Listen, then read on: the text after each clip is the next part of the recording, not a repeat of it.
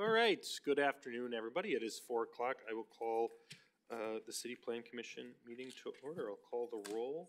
Alder Trey Mitchell. Here. Kim. Here. Jerry. Here. Marilyn. Here. City Engineer Ryan Sasma. Here. All right, if you're able, please stand for the Pledge of Allegiance. I pledge allegiance to the flag of the United States of America and to the republic for which it stands, one nation, under God, indivisible, with liberty and justice for all.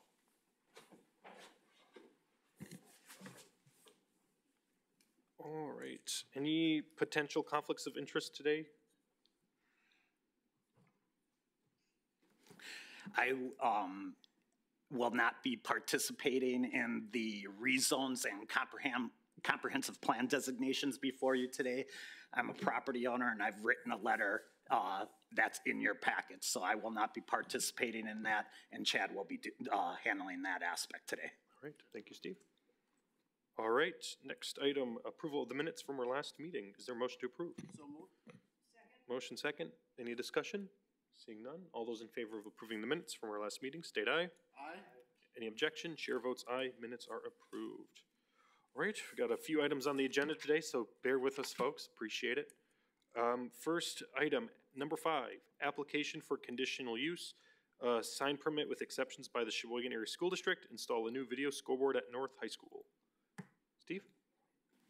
Thanks, Mayor. Joe Vollmer is here from the Sheboygan Area School District, and what we're taking a look at is the scoreboard at Sheboygan North High is pretty much a manual scoreboard. Gives you the scores, the yards, time, different things of that.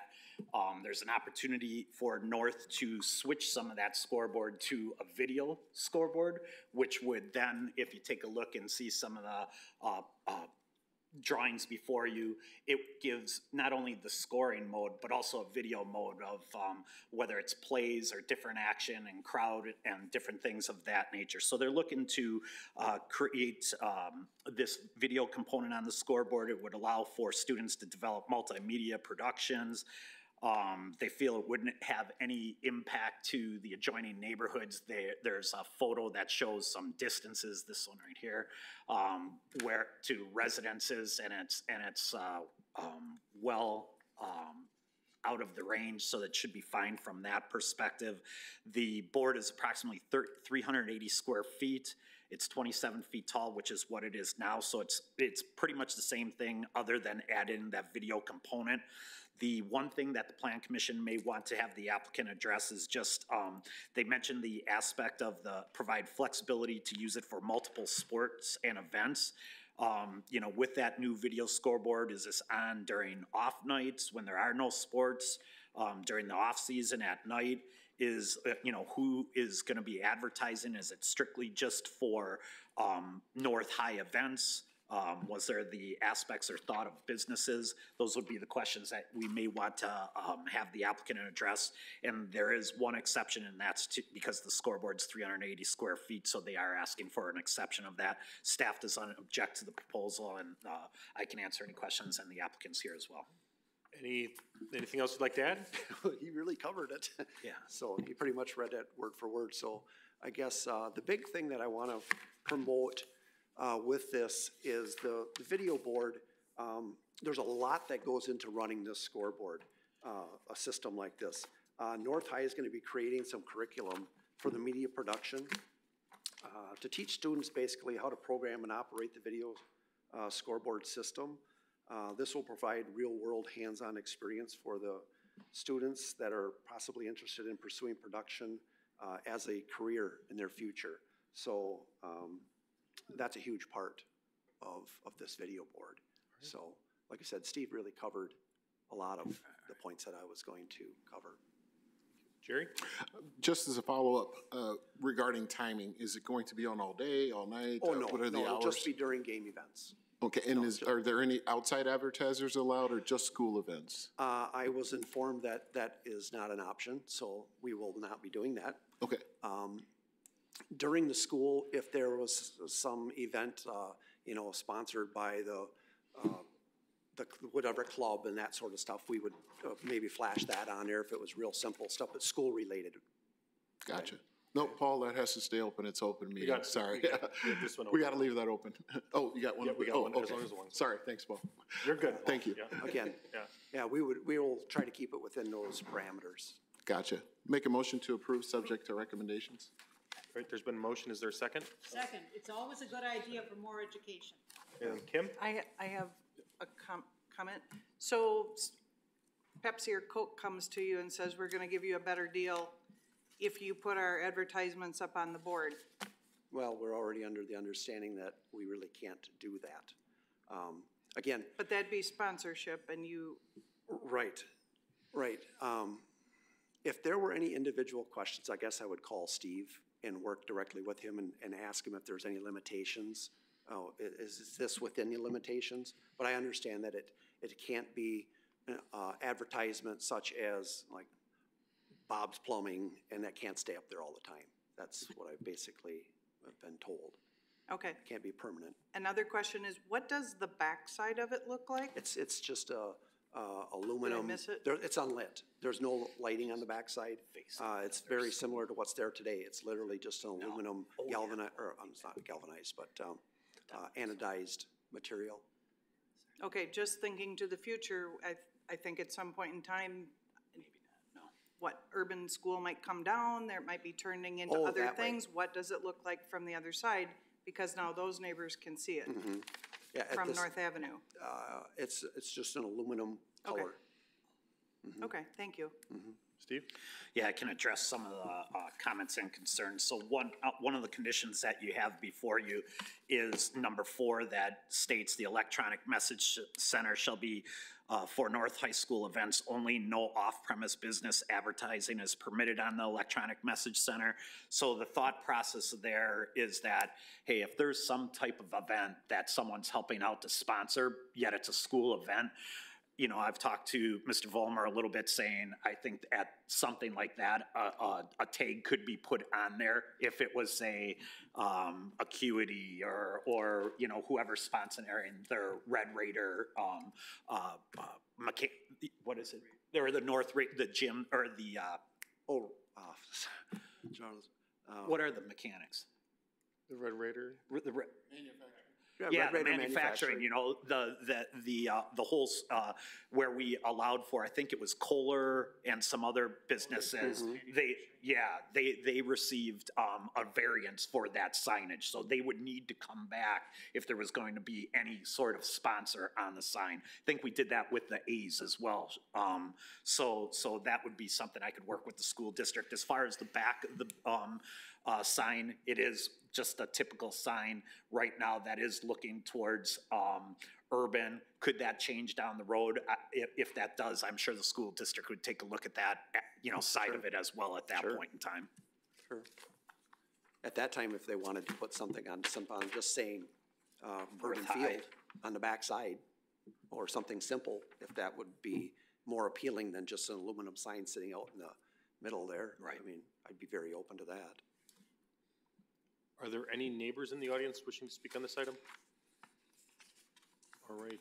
I guess my only objection was that in the picture that the Raiders were above the Red Wings, but I'm sure that we'll rectify that in the future. So, all right. There was a motion. There was a second. All those in favor of approval, please state aye. Aye. Any objection? Chair votes aye. That is approved. Thank you. All right, thank you. Okay, next, application for conditional use with exceptions by Kathleen and Scott Labonte to operate Sheboygan Pay It Forward at 933 Michigan Avenue. Steve? All right, Kathleen and Scott Labonte are here, and they're looking to operate Sheboygan Pay It Forward at 933 Michigan Avenue. This is a vacant tenant spot. Probably, maybe some people might recognize Riki's Tavern is on the corner. This is the same building. There's apartments on the second floor, and it's the tenant space in the picture that was previously a CBD shop. So basically what they're looking to do is operate Pay It Forward from 933 Michigan as their office and day center for peers experiencing homelessness and those at high risk of homelessness. The Sheboygan Pay It Forward plans to provide a non-faith-based, warm, safe space for peers experiencing homelessness to have access to resources and bathrooms. They're working consistently with their clients and peers on habit change, budgeting, goal setting, and steps involved to reach those goals. Employment goals include resume work, interview work, finding prospective employers who are willing to work with their clientele. The space will be a calm, sober, family-friendly environment for everyone to feel safe. They plan on being open 7 days per week from 7 a.m. to 7 p.m. from November 1st through April 30th. And then 10 a.m. to 3 p.m. on Sunday, Monday, Tuesday, Thursday, and Friday from May 1st through October 31st. The floor plan is one main open room, which allows them to have their desk and office space right up to the front, along with tables and chairs for their clients and groups. They would be able to sit and have coffee or snacks, play games, do artwork and journal work. There will be locker space and a coffee bar. Back section of the main room will have comfortable seating, TV area for those in need of that space. There's a doorway in the back of the main room that leads to a small room that will be used for daily supplies, storage, and emergency necessities. Back door is open to a small fenced-in yard area that would allow clients in need of a cigarette break, private space to do without being on the main street. They will not have a kitchen, and they're hoping that Community Cafe provides lunches 6 days per week, and that's where they will suggest that the individuals have their afternoon meals. They may provide an afternoon meal on Sundays from 12 to 2 since there is no community meal offered on Sundays. The day center and offices will be calm, family-friendly, sober environment. Disruptive behavior and disrespect for our facility or surrounding businesses would not be tolerated, or neither will be loitering on the street. The capacity is approximately for 20 to 25 people. There's a lit sign on the front of the building where they might look to add some their logo on there. Other than that, as far as just some general staff comments, doesn't appear that there's any dumpster for the tavern at this point in time. So if there was to be any dumpsters, those would need to be screened and enclosed. They would just work with the building inspection department to get the required building permits and occupancy, and they would just obtain the necessary sign permits. So I can answer any questions, and the applicants are here as well. Any additional comments or thoughts? There is dumpsters for the tavern in the enclosed area on the side of the building. Sounds They are good. there. On the east side along Michigan? Yes. Okay. Yes. Questions from commission members? I guess I have a question. What kind of caught me a little bit, and I'm sorry for the chuckle, but in Steve's comment it said sober living facility. This is on. No, it's a sober, family-friendly environment. It is not a living facility. Yeah, so the word I got caught up on was sober facility, but this is right next to Vreeke's on Michigan Avenue. Correct. Okay, It is. But if they're in Vreeke's drinking, then they're not able to come into our facility. Okay. What they do the evening before or afterwards when they leave is their discretion. They're adults, but when they come to our facility during the day to be there, they need to be sober when they come in. Okay. Jerry? Yeah, I had the same thought, but considering the hours, you're out of there by the time the bar starts rolling. Correct. So you don't have concurrent hours. Hopefully, as you said, you have people who want to be there during the day. I would say and that's the yes, focus. the clientele that we work with will be there because they want to work on improving their lives, and we are able to help with that with the programs that we offer. I'm sure we will have some that will weed their way through and realize that they don't just get to come in and sleep on a chair in the back of the room all day. They need to participate and be actively working to improve their lives with our help and guidance. Great. Thank you. So just kind of want to build up on kind of my previous questions. How did you choose this location specifically? We have actually been searching for quite a while for a location in the downtown area that is walkable. A lot of our clients are at the warming center. They hang out downtown on 8th Street by the library, which I'm sure most of you are aware. They go to the community cafe, and this space was something that came up in conversation, and it's within that walkable distance, that it's easily serviceable for our clients. And honestly, we couldn't beat the price because the landlord was amazing. Just where my mind is, I love the concept and I love what you're doing, and I think that this is a tremendously important service for the community. I am struggling just with the location being right next to Vreeke's on Michigan Avenue. So was there an? Other businesses that are directly next door to Black Pig. Yeah.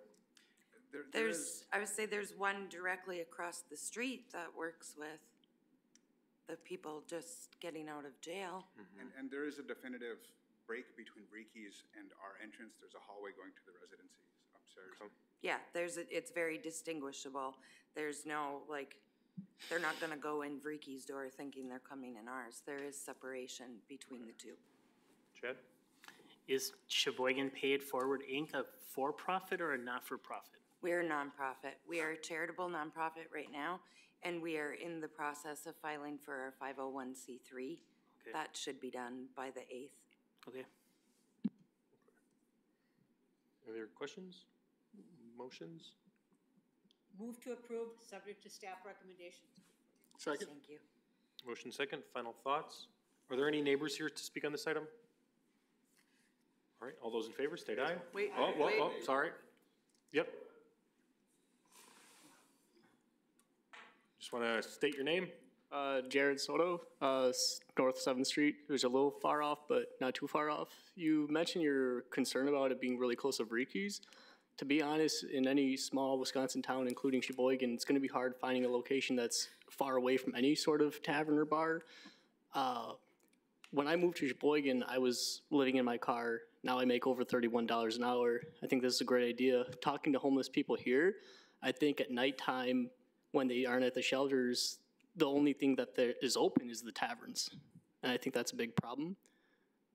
So I don't think the tavern is actually that big of a problem. Okay, thank you. Thank you. Anyone else? Sounds good. All those in favor of approval, please state aye. Aye. Any objection? Chair votes aye. That item is approved. Thank you. All right, next item, application for conditional use permit with exceptions by Kamlesh Baramatahat, if I'm pronouncing that correctly, I apologize. To remodel the existing vacant car wash section of the building and additional dining space at BP Service Station located at 905 Erie Avenue. Steve? All right, thanks, Mayor. So we're taking a look at the BP service station at 905 Erie Avenue. Presently, there is an old car wash facility on the west side of the site that hasn't been working for many years, and so the owner of the property is interested in developing a new small restaurant, Indian restaurant, out of this space. The existing building orientation, the fuel canopy, and site lighting are pretty much staying all the same. The goal of the project is to convert the abandoned car wash into an Indian restaurant, which is approximately about 1,160 square feet. There will be some minor renovations to the exterior of the building where you can see the old garage door that will be converted into a new commercial style restaurant door, aluminum framed door with side lights. There would be some windows, small punched windows on the east and west sides of the facility. And so there's no additions planned, but the interior would be redone to allow for dining space. That dining space would allow for approximately up to 25 people. The dining is in the front, the back of the house is kitchen, the prep area, dishwashing. Exterior of the building would be improved, like I said, removing some of the equipment on the roof. There's a lot of roof equipment that's not being used. They'd replace that entrance door, add some small windows. Let's see here. They will be relocating the dumpster, which is presently located on the west side of the cafe. So that would be moved to the rear of the facility. This restaurant will be a fast food casual dining restaurant where most of the orders will be to go or delivery, but can seat 10 to 14. It will focus on authentic Indian dishes in hopes of diversifying the flavors of Sheboygan. Costs will be kept low, training all 7 food prep and serving staff, and they expect that this is a good location, and that's why they're interested in creating the cafe. Couple of things that the Plan Commission may want the applicant to address is just what their thoughts on are as far as materials for the dumpster. Applicant gave some examples of signage, but no formal sign package has been formalized yet or introduced. Applicant indicates that there would be new exhaust vents and kitchen hoods, so we're looking for those to go out the top of the roof instead of on the sides, and there's quite a bit of mechanicals, like I said, on the rooftop. Then we're asking for the rooftop units that are no longer in use to be removed, and those, if any, that are added any high, those mechanicals would need to be screened. May want to ask the applicant to see if they're selling alcohol as part of the restaurant. Couple of site issues. There's quite a few temporary cigarette signage on some of the pipe bollards in front of the convenience store. There's some temporary signage, cigarette signs on the windows of the store. There's some temporary signage on light poles and by the monument sign, so we're asking that all of that temporary signage is removed. There's some stone and gravel by the car wash adjacent to the residential property to the west that needs to be removed. There's some graffiti and a missing guardrail on the back of the facility that need to be addressed. And just some asked to do a little bit better landscaping at that monument sign on that visible corner of 9th and Erie where pretty much everyone coming downtown is going by. So other than that, staff was recommending approval of the proposal, and I can't answer any questions. The applicants are here. I don't know if there's any neighbors here for this one. Applicant, any additional comments? Actually, no, Steve does a great job, and we're just kind of here to answer some questions for you. I'm Jeff Peterson, CR Structures, and Cam, the owner's over here of the BP station. Questions from commission members? Ryan? One of the questions that Steve had is for the dumpster, what kind of materials are you going to use to construct that? We'll be moving the dumpster from the front of the building to the back of the building, and we'll lay a new slab, and we'll have the enclosed dumpster, galvanized fencing, so you won't be able to see it. We'll be hitting in the back for you. So that would be that private decorative slatting with the fencing. Exactly, yes. Thank you, Mayor.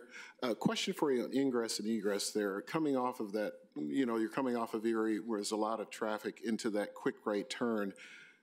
I see the parking behind the car wash. Getting back there on a night like last week, where we had snow, how you're going to get people in and out of there in that tight area on the corner? If it's a drive it through, come in, grab your food and go, it's hard to get in and out of there as it is. Correct.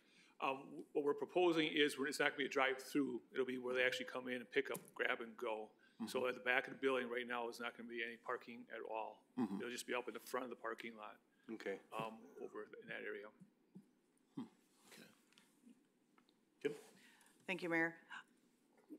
When I'm thinking about this area, I work downtown.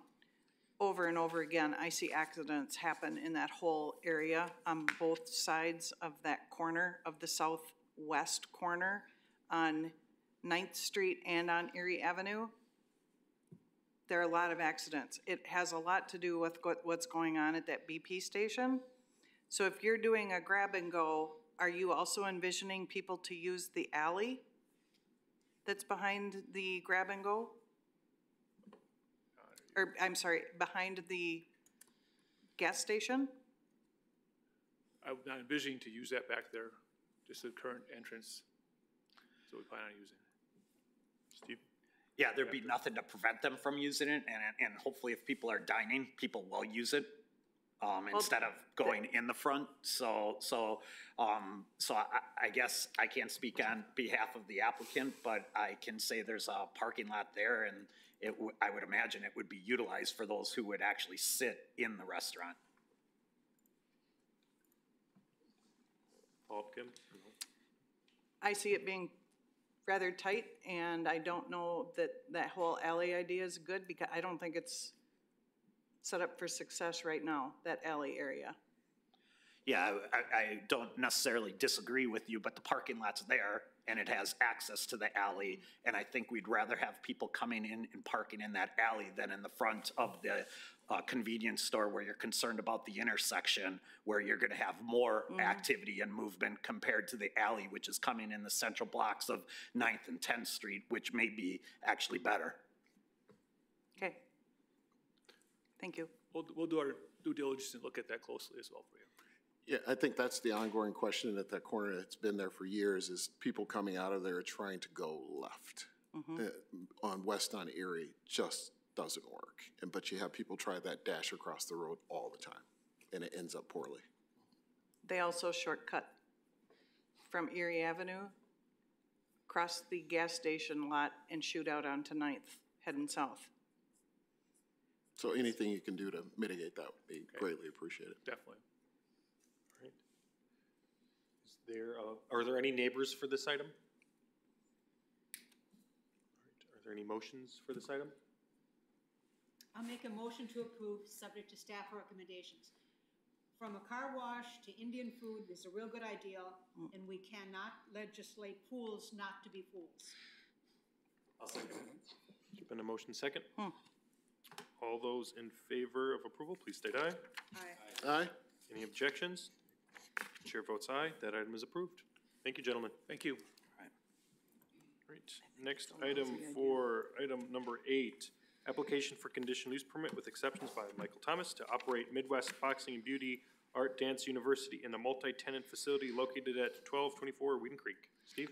Yeah, Michael Thomas is here, and he's taken a look at operating Midwest Boxing Champions and Beauty Art and Dance from, it is now the Hmong Cultural Service Center, which used to be the former Sunnyside Mall on South 12th Street and Whedon Creek Road.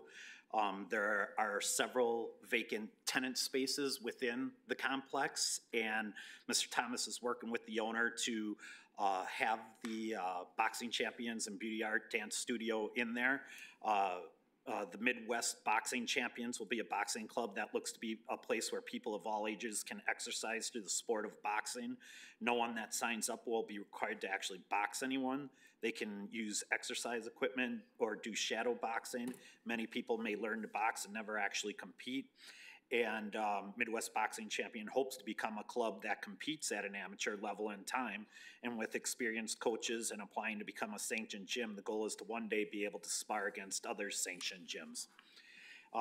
Also taking a look at the Beauty Art and Dance University, which is going to be a dance company. Obviously, the main objective there is to teach a variety of dance, and it gives an opportunity for youth of the city to have an outlet to do what they love and have an outlet to express themselves. And eventually, it may have the possibility of expanding and teaching art through the drawing on canvas. So it appears that this is a good use for these vacant tenant spots, and staff is recommending approval of the proposal.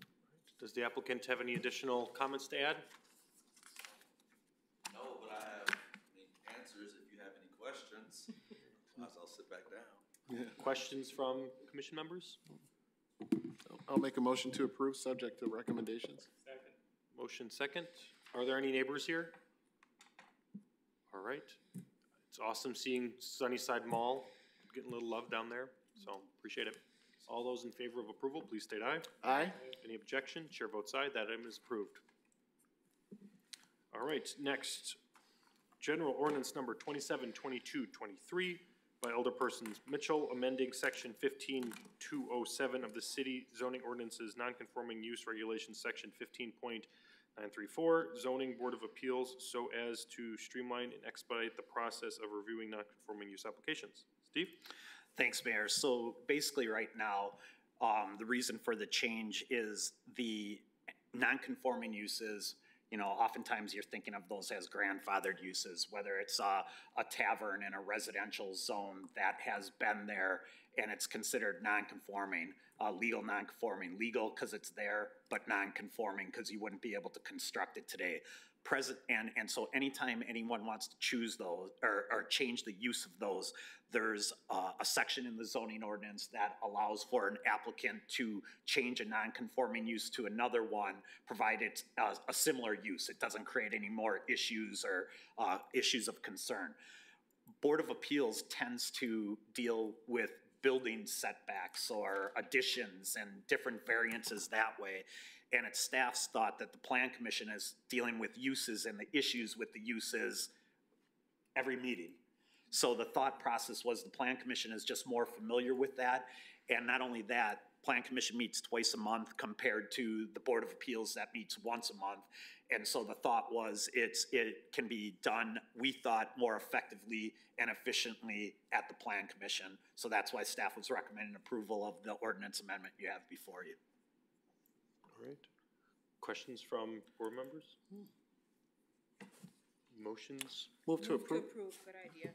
Second. Motion second. Final thoughts? All those in favor, state aye. Aye. Any objection? Chair votes aye. That item is approved.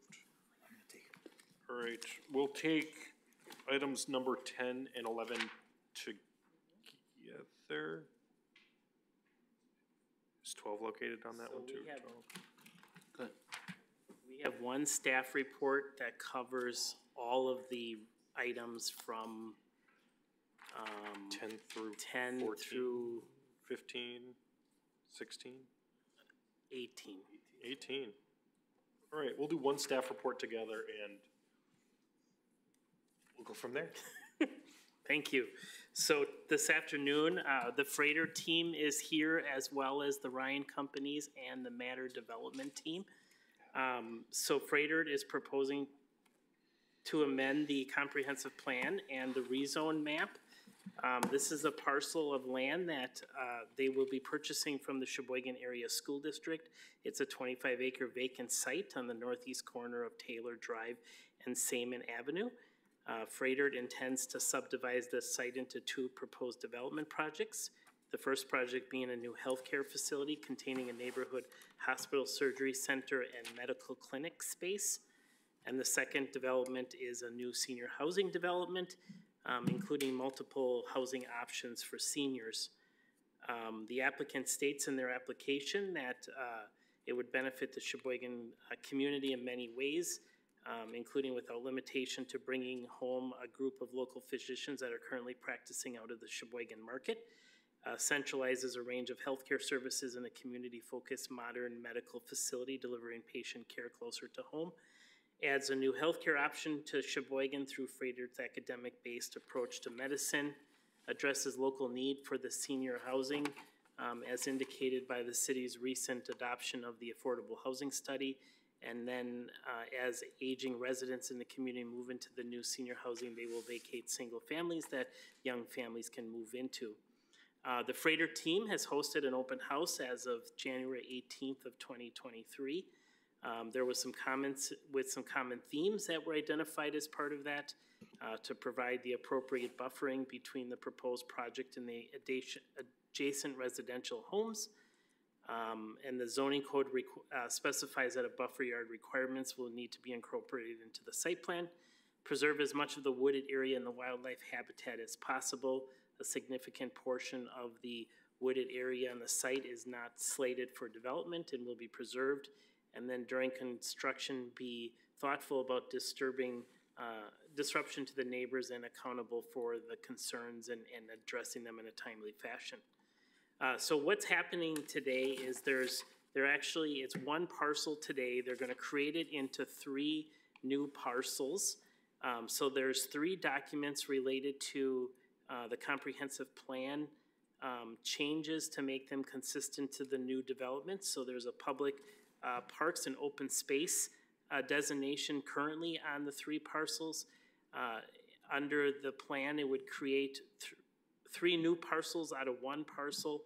Lot 1 would be changed from open space to multifamily residential, as well as Lot 3, which would be changed from open space to multifamily, and then Lot 2, where the clinic would be located, would be changed from open space to institutional and community facilities.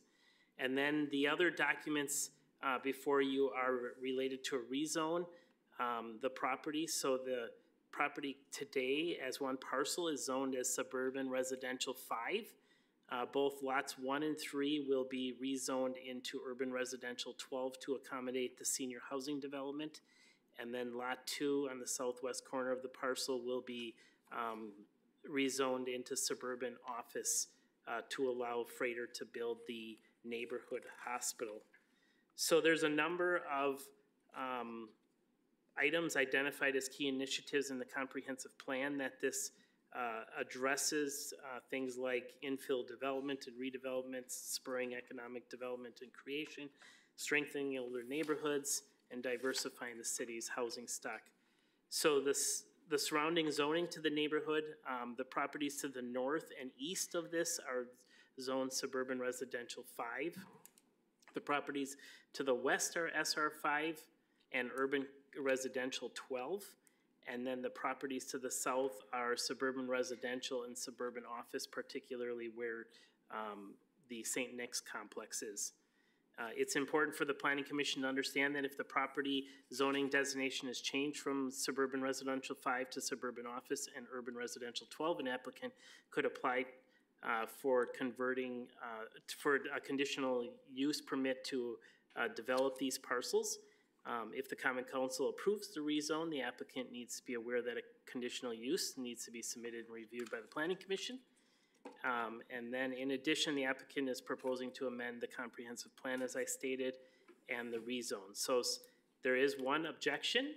Steve identified that. That letter is in your packet. I believe there's some neighbors here, but the staff is recommending approval of the 3 comprehensive plan amendments as well as the 3 rezone requests.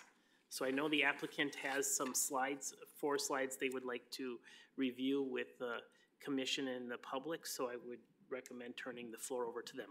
All right, applicants, come on down, introduce yourself. Yeah, thank you. My name's Eric Nordine. I work for a company called Ryan Companies. We're a real estate development and construction company. We've done about 15 projects for Freighter over the years, and excited to deliver another nice project for them here in Sheboygan. My opening remarks were really going to be to lay out a lot of the things Chad just said, so I won't repeat a lot of that. I'll stick around for Q&A with the team. We have a couple other team members that I'd like to introduce they'll share a little more about the project. I guess the only comments I would add are when we look at the pattern of land use around the site, when we think about that Taylor Drive commercial and medical corridor, to us it does feel consistent with that use as we head from south to north on Taylor as far as the proposed healthcare facility. And then we like the idea of the senior living piece as a good transitional use from the healthcare facility to the surrounding single family uses to the north and to the east. So with that, I guess, why don't I introduce Ryan Marks from Freighter. He might want to share a little bit about the proposed Freighter piece, and then Aaron Matter on the senior housing, have a few remarks. But mostly we're happy to be here for a Q&A and answer any questions of the commission or the community. Thank you. Hello, everyone. Thanks for the time today. I'm Ryan Marks, Vice President of Facility Planning and Development for Freighter in the Medical College of Wisconsin. Again, appreciate all the detail to our project, but maybe just a little bit more about what we're planning to do. You know, we're really hoping to provide a leading academic medical complex for the Sheboygan area here that is very compact but very accessible and easy to navigate in and out when you are in a typically distressed situation with your health. This type of facility can provide 85% of your healthcare needs. With the neighborhood hospital, it provides 8 ED beds and 8 inpatient beds. So if you're coming for an urgent situation, they can diagnose you there and either release you back home, or we can keep you overnight for observation and have people come and visit you in a very accessible format. The other component to this is day surgery, ambulatory surgery, where we would take care of all your outpatient surgery needs and GI procedures, which there are a lot of those, of course. There's a lot of ancillary services here, so all your lab work, all your pharmacy, all your imaging needs can be done in this facility. And the final component is a little bit more of your traditional medical office space that will be mostly focused on specialty care with a number of different specialties. And that will be housed on the kind of larger square rectangle building that you see on the south, with the north piece being the neighborhood hospital component. We, of course, are really excited to bring back to market a number of physicians and providers that are currently working outside of the market. So this is all just a process to get them back home and seeing their patients at home here, which we're excited about. We also think this is a great location. It makes sense from a rezoning perspective with the pattern of development. But of course, we really felt like we needed our senior living partner to be a part of this as well, to intertwine and work together to both buffer the neighborhood, but provide a full health and wellness and a really important corner in Sheboygan. So I'll stick around for questions, of course, but Aaron, if you would like to say anything about your components of the project. Scott, can you go ahead to the other slides? Good afternoon. My name is Aaron Matter of Matter Development. My company is a developer, owner, and operator of senior housing communities. We're proposing senior housing on the site, lots 1 and 3. For many of the reasons that Ryan mentioned for why Freighter believes that this is a good location and a good use for the site, we believe the same. We believe that there is a need for senior housing, and together with our local project partner, Paul Weaver, I believe is a known entity in Sheboygan, we've been looking for opportunities and working with staff to find opportunities in Sheboygan for a senior housing community. We're proposing a full continuum of care on the campus: independent living, assisted living, and memory care. There's an image on the screen of general perspective of what we believe the project might look like. But from a use standpoint, we believe that it is really perfectly situated for a senior housing use for many different reasons, for the purposes of the residents that will live there and then also their families. Not just our partner in Freightert being directly next door and providing medical services to the prospective residents, but then also for their families in close proximity to retail, to shopping, and to restaurants.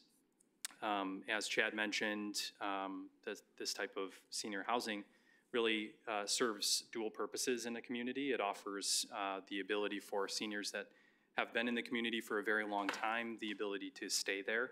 And then it also opens up those single-family homes that may no longer be appropriate for those residents to live in any longer, to be possible for them to open those up for new families that the housing may be more appropriate for. The one thing that I wanted to point out on the site plan is just as the site on Lot 3 abuts single-family residential, we understand that, and we're trying to be very sensitive to that. And so the site plan is configured in a way that allows for the lowest density portion of the site. And what you kind of see depicted there are ranch homes along that lot line.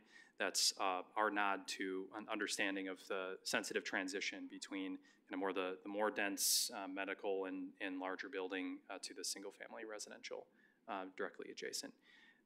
Those are my comments. All right, thank you. Anyone else from the applicant team? Any neighbors here wishing to speak? All right, just want to come on up. State your name. My name is Vince Corbel. I'm here with my wife, Michaeline, and we currently reside at 1804 North 29th Street. That's on the intersection of Seaman Avenue and 29th. The senior development will be right in back of us. Now, if you all asked me, am I in favor of this project, I'd be crazy if I told you yes. Because one of the reasons we purchased the house that we did was because what was in back of us. The wildlife that's back there and what we've enjoyed in the past, we would prefer to keep it that way, but if things are going to change, I would prefer that they change with some appreciation of what we're going to have to take a look at. I'm concerned about the changing in the zoning. Right now, that whole area is zoned single family. Now, as far as Freightert goes, if they want to build their hospital where it's at, I don't care if that area is changed. but I would prefer that the area, I think it's Zone 3 behind us, I don't see it up there, but anyway, Zone 3 behind us, I would prefer that the rezoning of that would be held off until the council approved the final drawings as far as what was going to be built there.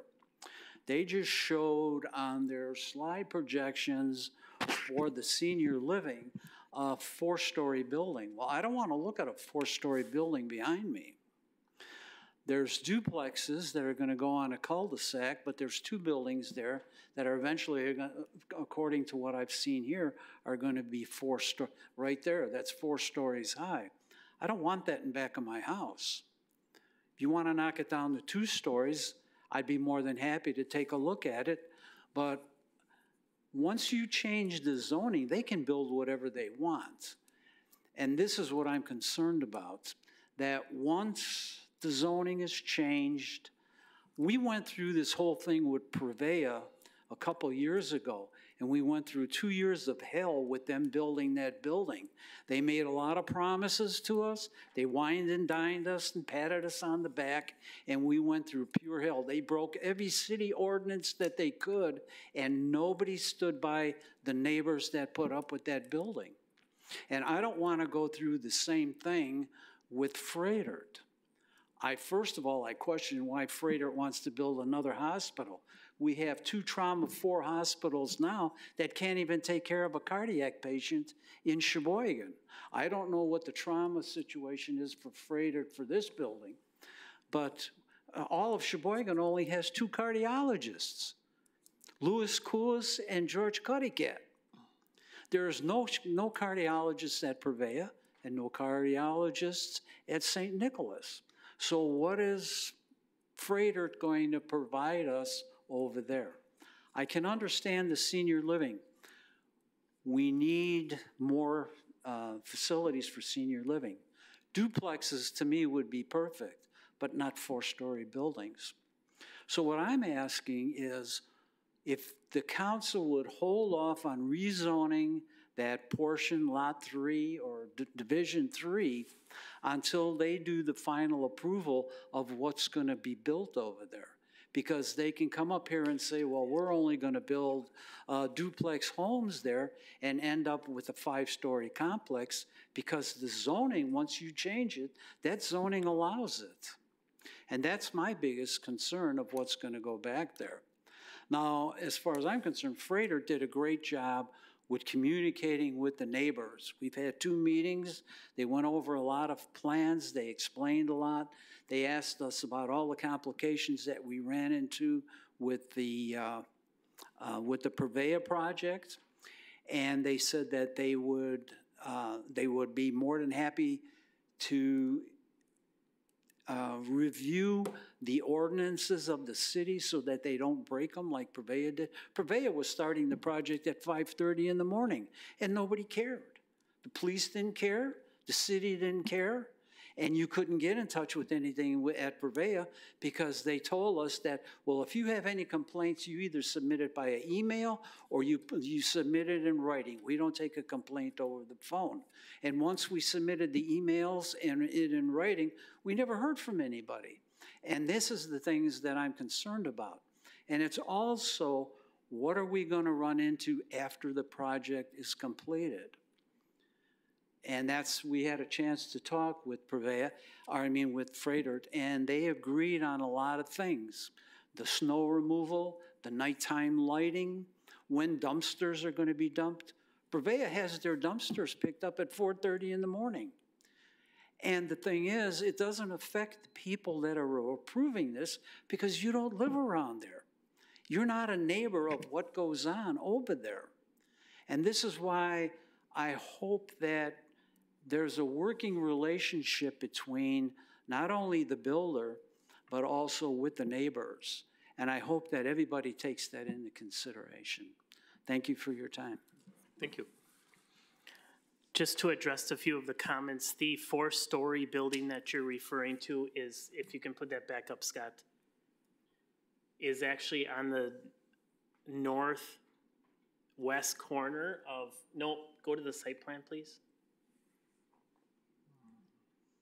Well, that'll work. So can you go to the other site plan? So the 4-story building is on lot 1 on the corner of Geely and Saman. Okay. The units that are on lot 3, which front you, are the single-story duplex type units that will be similar to the housing stock that you currently have. What's the height on the 2 blue buildings? Because those are supposed to be apartments. Does the applicant? Yes, those are shown currently to be 3-story buildings. The way that they're configured is parking on the first floor and then 2 stories of residential above. We'd be flexible with whether or not those end up being in the site plan overall. So if I can address the other gentleman's comment about holding off on rezoning lot 3 and waiting till we get a development plan, we can't do that because they can't submit a conditional use plan for the planning commission to consider until the zoning allows for this type of work to happen. So that's why the zoning has to frankly the rezone has to come first before the development plan can be approved. Does the applicant have any other comments in response?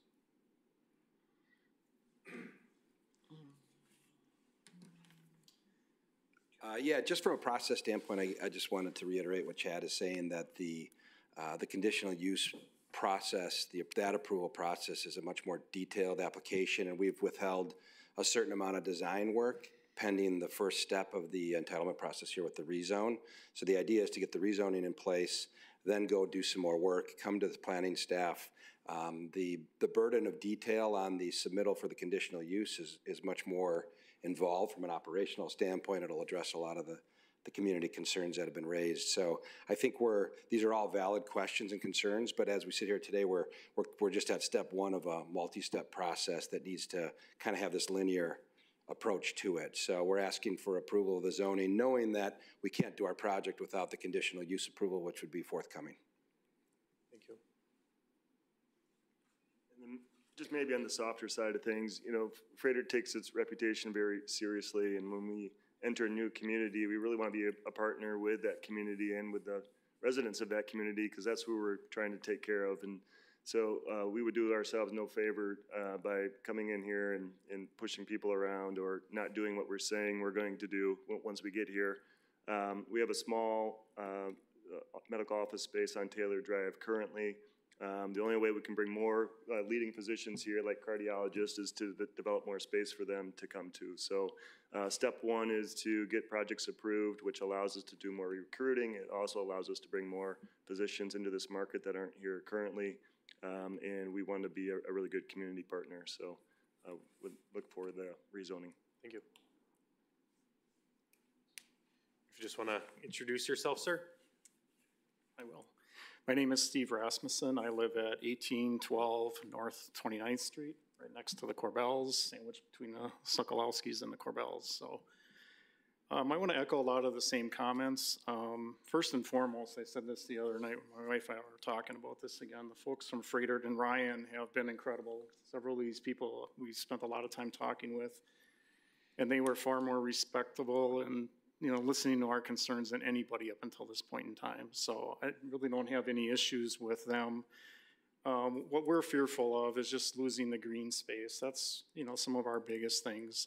Like Vince had mentioned, the hospital in the morning, sometimes it's even 3 o'clock in the morning, bang, bang, bang, you hear the plows going. I feel sad for him because he's retired and he gets sleep all day. For me, it's like my alarm clock goes off at 3:30, 4 o'clock in the morning, so it doesn't bother me. But when I get to retirement, I moved here 20 years ago, and what drew us here was this property.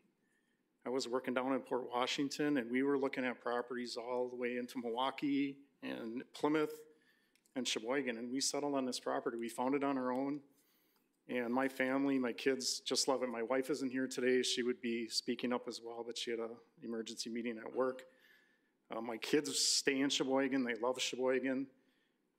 They grew up with that property with all the wildlife and the animals and everything that you see. It's just gorgeous. This morning I woke up at 4:30 in the morning and I had deer sleeping underneath my tree in the backyard. It's really just a beautiful parcel. And once that space is gone, it's gone forever. it's not gonna come back. Everybody says, or people can say that, you know, it will correct itself, it will change. No, you know, once you start putting parking lots down and pavement down and footings in the ground, it'll never be the same. It just never will. So like Vince echoed, you know, I would hope that you would turn it down. You know, I don't want to try to derail their project, but at the end of the day, I got to think of what's best for my wife, my family, you know, my kids, myself. And that's what brought us here to Sheboygan. We love Sheboygan. We absolutely love it. And I don't want to be forced with the thought, you know, that I got to look and move or go somewhere else, but if I have to, I will. You know, it just, facts are facts. And, you know, I will tell people, get out, you know. I got a big mouth and I'll use it, unfortunately. So that's the biggest thing my family has concerns of. They mentioned bringing people into the area. I'm a supply chain manager with working for a big furniture manufacturer out of Green Bay. We have a hard time finding any people. Our suppliers are having troubles finding people. They're trying to draw people in, saying that's the big pull. I don't see that drawing people into Sheboygan, being so close to the freeway and the way people commute nowadays. I don't think that's gonna draw a lot of people in. I think it's just gonna create more traffic.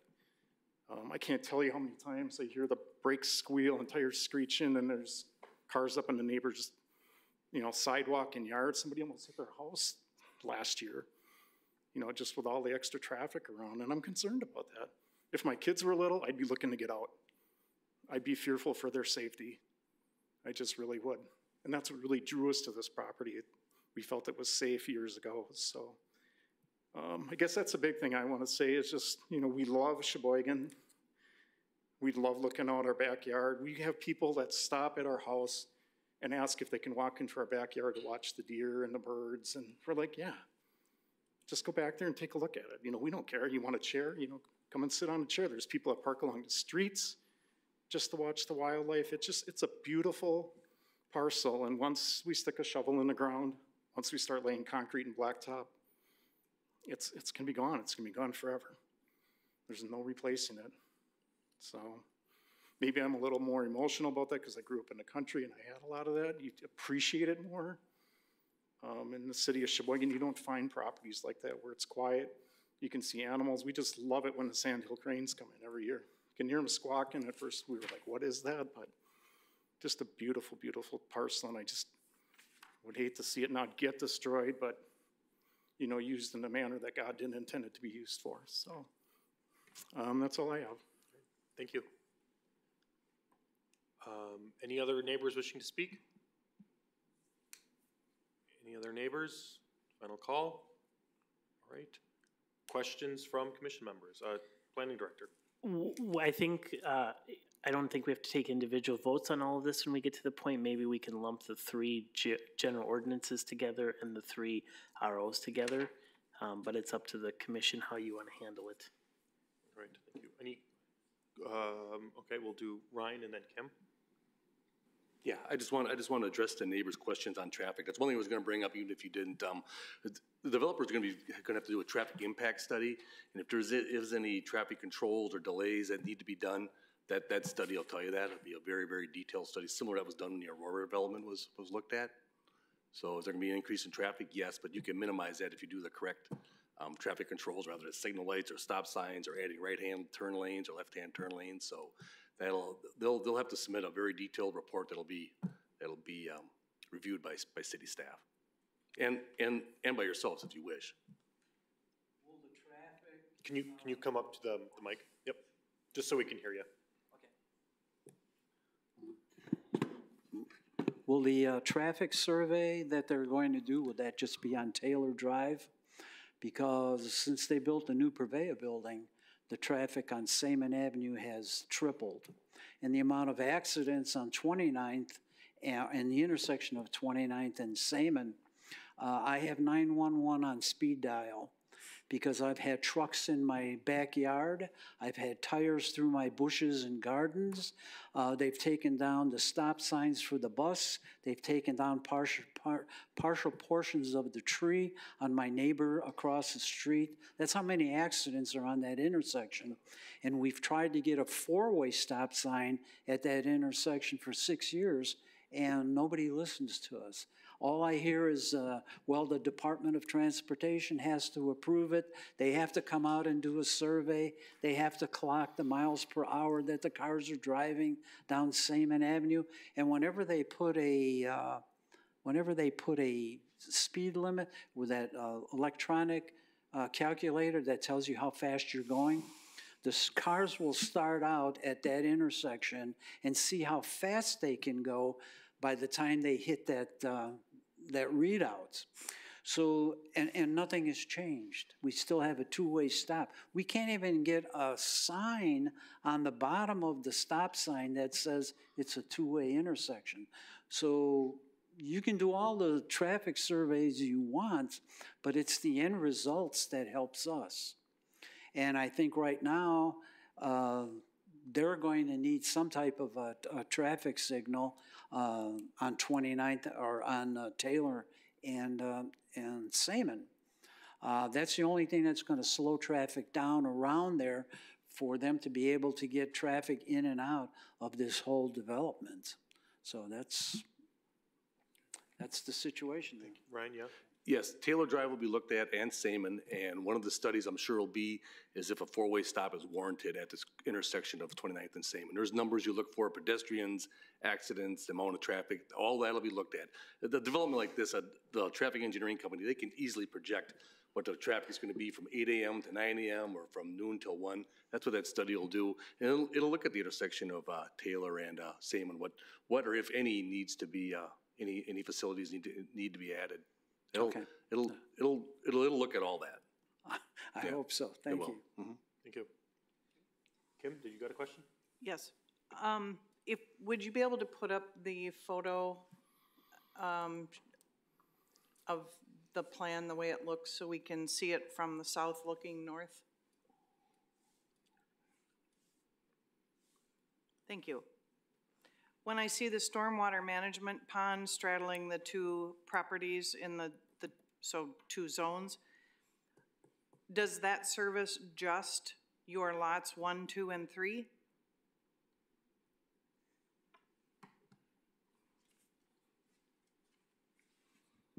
Yes.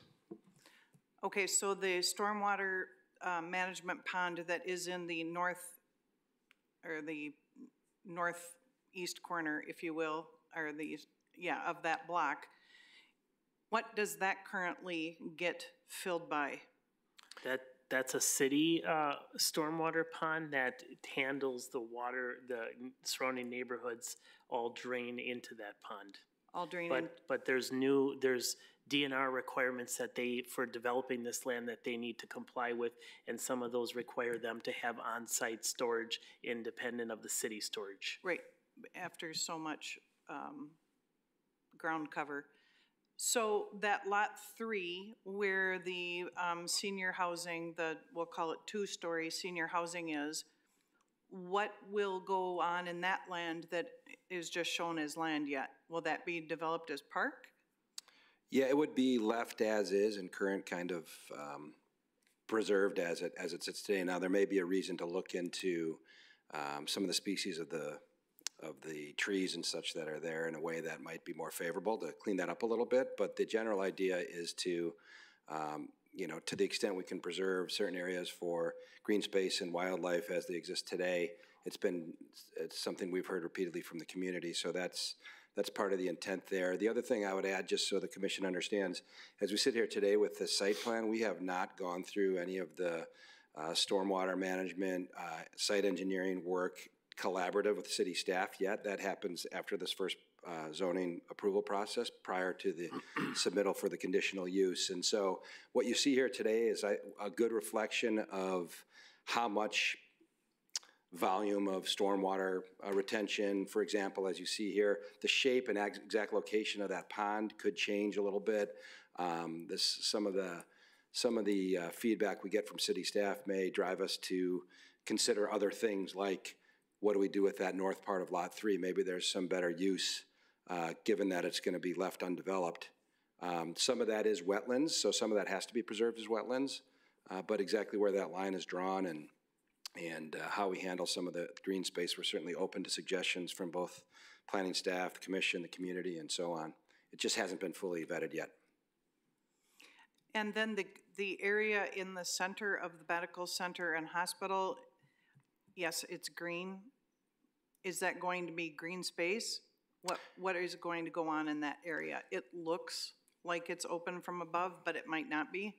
It actually is open above. It's intended to be a light well so that, because there's some hospital beds that on the north part there, that front along there, and they wouldn't have a window line otherwise. So it's just a design element to allow more natural light into the facility. As the floor plate gets bigger, it's harder to get natural light deeper into the plate. So it's just a design strategy. In terms of what's actually in there, I don't think we know yet. Some kind of landscaping or hardscaping. I don't think it's meant to be activated space per se. It's more just something to look at and bring natural light into the facility. Okay, thank you. Sure. Additional questions, comments from commission members? Neighbors?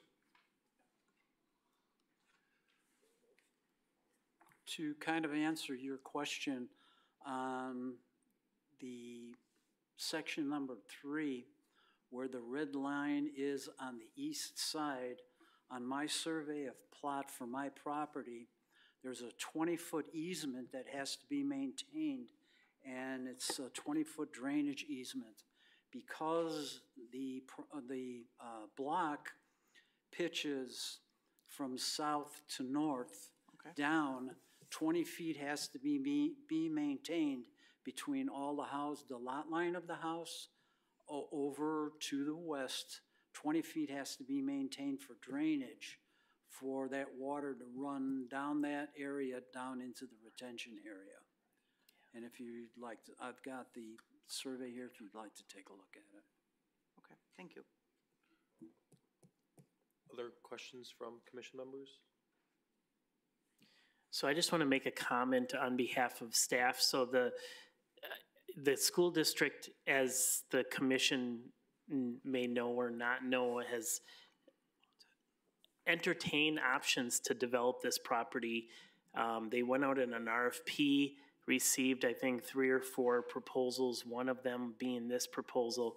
City staff has had the opportunity to work with the school district through this process. I think it's safe to say that the school board feels the need to sell this property versus keeping it as vacant property. And so I think when you look at what this could be and the options that are out there, the plan that's been laid out here with the senior housing and the freighter seem to be, from my opinion, the least restrictive, the least developed, and trying to preserve some of those neighborhood and those natural feels that are in this property from what some of the other proposals were. To densely plat this, we all know that we have a huge housing shortage, and this could be, pretty significant single family, 60 by 100-foot lots, and plot this all out and go with it. So, I think this is a plan that, from a city staff perspective, I realize there's some concerns from the neighbors on the natural feel. So I think that's something that, frankly, the school board needs to decide on. But at the same token, I think this is a plan that should have minimal impact to the surrounding neighborhoods. Thank you, Chad. Jerry? Thank you. Chad, could you walk through the process from here on out, assuming, just spitballing, if things are approved today, where does it go next? What's the timeline? And then I have a comment after. So it would refer back to the Common Council at their next meeting, which I think is March next Monday. 1st or 6th. something? 6th, okay.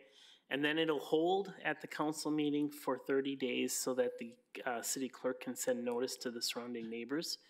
And then I want to say maybe the first meeting in April, I'm throwing this out there, I don't know, the council would take this up and have a public hearing where the neighborhood would be allowed to come in again and speak. And then the council would later on in the agenda either approve or deny this application. Once that process is done, then it's up to the freighter team to come back with the conditional use permit, site plans, elevations, all of that stuff. So That would be another public hearing at a later date before this body and then a meeting of the Architecture Review Board. And during that process, pie in the sky, conditional use is not approved. Can the property be changed back, obviously through the same process, to the current zoning, if necessary? Yes, there is a clause in the general ordinance that would allow, I believe the date was, there is a date in the ordinance that if the project does not move forward, it would revert back to the December 31st of 2024. So if the project does not move forward by that date, the zoning would go back to the original zoning. Great. And I think just based on the number of years I've worked on this commission, the problem is usually it's the what's in my backyard, because I've had that issue with my backyard. I've watched developments like Walmart and others right in the middle of neighborhoods. And the heartburn here, I think, is Lot 3. I think we all agree.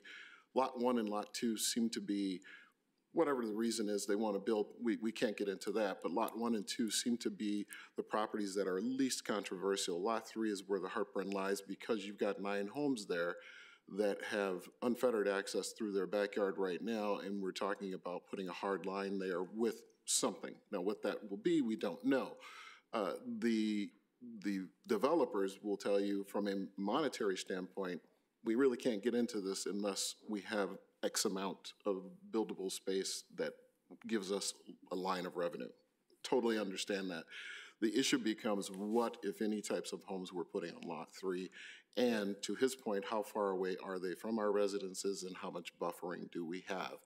The beauty of this process is there are a lot of kicks at the can, I'm not going to say the old term, kicks at the can that we have along the way to pull the plug if we need to. And so they have to come back multiple times to get those things approved, and we have more control as the process moves forward.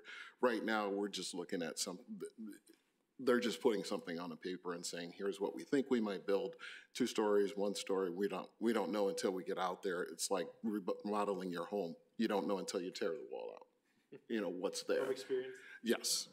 So I think at this point, we're just kind of shooting the breeze and talking about potentially rezoning it. Here, we're just one step into the process. It's a critical step because you can't move forward unless, as you said, the rezone is approved. However, I think the neighbors bring up some significant concerns with Lot 3. What's that going to look like? Because we aren't there. And nobody knows, because we don't live there, what goes on at 4 in the morning. They do, we don't. So we don't want to be additive to that problem by putting something else in their backyard that's a problem. But I think at this point, we're just progressing forward with the potential. And then it's on Freighter and the associated companies there to show that they're going to be a responsible neighbor and move forward in a responsible way and preserve as much of that area as possible. We know eventually something will go there. I'd rather not, to be honest with you, have 100 single-family homes over there, but that might be something down the road. This impact, the red homes, I think, less intrusive than the blue, just from my perspective. I would have more heartburn with those 2 blue ones than I would the red. But that's something for us to discuss down the line. Thank you, Chair. Other questions from commission members? We're looking for motions. Ryan? I'll make a motion to approve items 9 through 18. I believe we're taking all of them. Is that correct? Yep. For the rezoning, because this project 10 through 18. I'm sorry, 10 through 18, because this project does follow. Taylor Drive is a medical corridor, and this just follows that exactly. So that's why I got my support for it. All right. There's been a motion. Is there a second? I will second that. Motion second. Final deliberations. All those in favor of approving items 10 through 18, please state aye. Aye. Any objections? Chair votes aye. Those items are approved. Thank you, everybody. Next item is, our next meeting is March 14th. Is there a motion to adjourn? So moved. Second. Motion second. All those in favor, state aye. Aye. Any objections? We're adjourned at 5:13.